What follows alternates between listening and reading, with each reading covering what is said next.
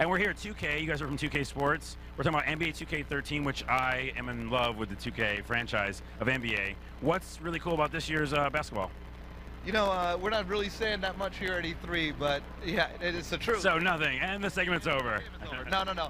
No, seriously, you know, the game has changed so much. It's evolved both in real life and in our video game this year, that it's an experience that, you know, I can't wait to really be able to share everything that we've been doing with. Yeah, yeah. The game itself, I mean, I'm here for the game.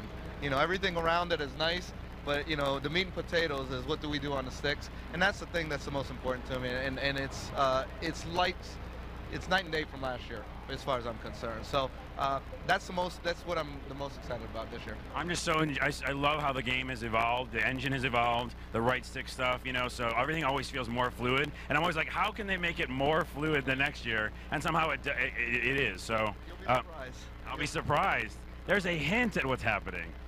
So you were going to tell me something about pre-orders, right? Yeah, so one really cool thing we're doing this year was for people who go out and pre-order the game, we're giving you a game add-on this year called the NBA All-Star 13. And that's it's an All-Star Weekend type event where you get, you know, it's now called the BBVA Rising Stars Challenge, the three-point contest, the All-Star game, and of course the Sprite Slam Dunk contest. So this is kind of a thank you to our fans who, you know, those guys out there on day one who purchase our game, they're going to get exclusive access to this content.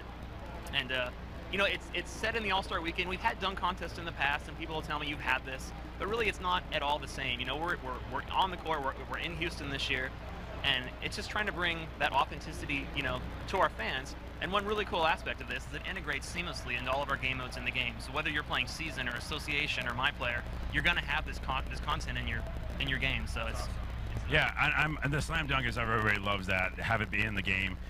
Is there going to be props? Can I ask that? Like, you know how you used to put props down, like jump over cards and stuff? You can ask that. There's going to be some stuff like that. Okay. There are going to be stuff like, confirmed, there will be props of some nature. Let's put it this way. As we said yesterday, we're trying to get the Kia card.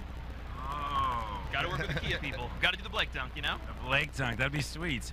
Speaking of My Player, which you mentioned, you probably don't want to talk too much about it, but I love how that's evolved as well. Do you feel like that reboots in this year's franchise, or is it kind of the same and added on to it? So, obviously I can't talk a lot about My Player right now. My Player is a huge mode for us. It's always going to be a huge focus for us. We have a lot of things in the pipe this year, but to find out what those are, guys got to stay tuned.